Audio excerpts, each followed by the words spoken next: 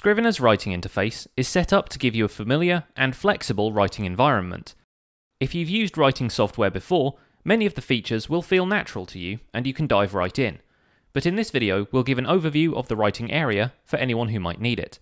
The actual text of your project is written here, in the editor. I'll enter a few paragraphs of placeholder text for demonstration purposes. By default, the text appears in regular 13-point Palatino, left justified, but if you want to make any changes to the formatting, you can do so in a couple of ways. One of the easiest is to use the format bar, which should appear here at the top of your editor. If you don't see it, it's possible you've hidden it using the View, Text Editing, Hide Format Bar option, or its corresponding keyboard shortcut Command-Shift-R, either of which can be used to make the format bar reappear as well.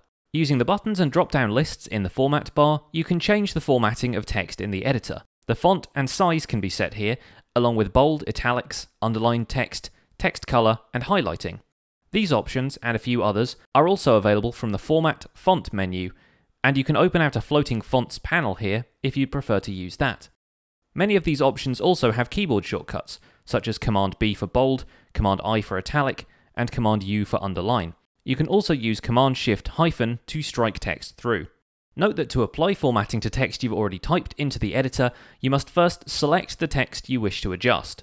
If no text is selected, any formatting changes will begin at the insertion point, the blinking line, and will only take effect for newly typed text. The format bar also allows you to change the alignment of the text, allowing for left, center, and right alignments, as well as fully justified text, and line spacing can also be changed here. These settings are available from the Format Paragraph menu, and these settings will adjust the paragraph where the blinking line is, regardless of whether or not any text is selected. A selection must be made to change alignment for multiple paragraphs. It's also possible to use the format bar to change formatting in places other than the editor. One such example is the Notes pane of the inspector, which can be formatted any way you like.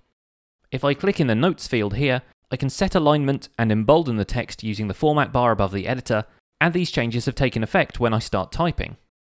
Let's also use the button furthest right in the format bar to add a bulleted list to our notes. This can just as easily be added in the editor, and the bullet type can be selected from the drop-down menu to help you stay organized.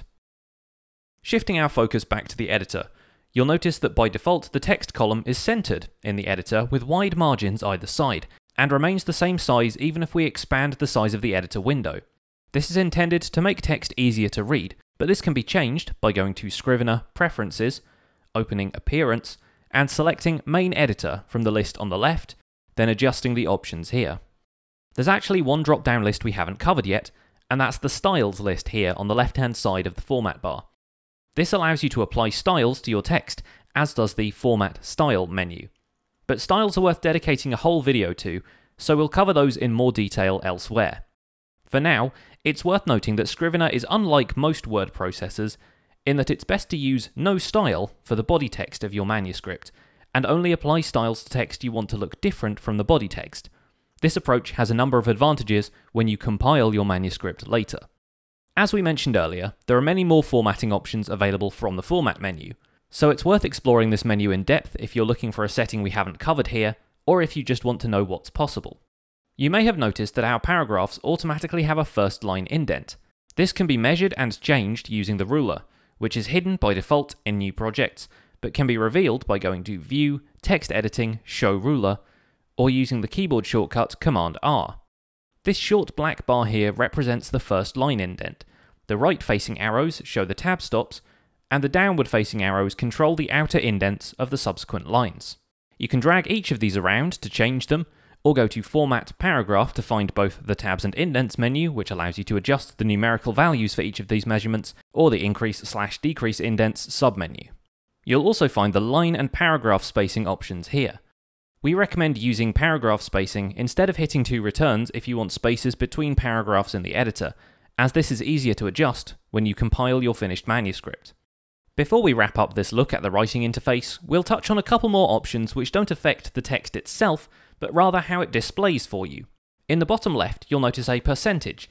Clicking on this allows you to set a zoom percentage for the editor, resizing the text display size without changing the font size at all. If I now compiled the manuscript as is, even though the text is large on the screen, it would still be exported In 13-point Palatino, you can set a custom zoom value if none of the existing options feel quite right. It's also possible to access these options from the View Zoom menu, or to zoom in and out with Command-Shift and the left and right triangular bracket keys. Last of all, if you prefer to look at your text on a virtual page rather than as a continuous scroll, go to View, Text Editing, Show Page View. We should note that this won't show exactly how your text will export, since there are many different ways of exporting your work, and you can change the final look of your text during the compile process, but for some it might give you a good rough idea, and others might find it a more comfortable writing environment. That's all we're going to cover in this video. If you want to learn more about the features of Scrivener, our other videos should be linked nearby. Thanks for watching, and happy writing!